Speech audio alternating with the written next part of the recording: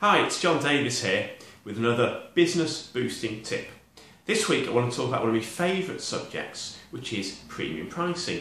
Now this is where you take your standard product and you make it a bit better so you can then sell it for additional money. Now better could mean a number of things. It could be faster, it could be bigger, it could be smaller, or just for premium quality, but ultimately it's something that has to give your customer extra value that they're willing to pay for. So it's a win-win. The customer gets something and you get more money for it. Now, an example I've seen recently that I really liked was in supermarkets, and it's all to do with onions. You see, it can be a bit of hassle actually having to chop an onion, and therefore some people actually want the convenience of having someone else do it for them, because that will save some time and save some tears.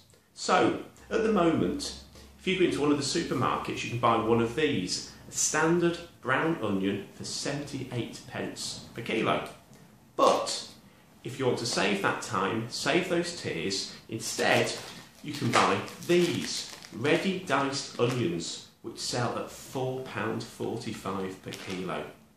Now that's a 470% markup, but people are willing to pay it for the convenience, for the speed. And that's why it's a great premium product. Again, it's a win-win. It's a win for the customer because they've saved the time. It's a win for the supermarket because they've made some extra money. So, what good examples have you seen recently of premium products? And also, where could you apply one into your business?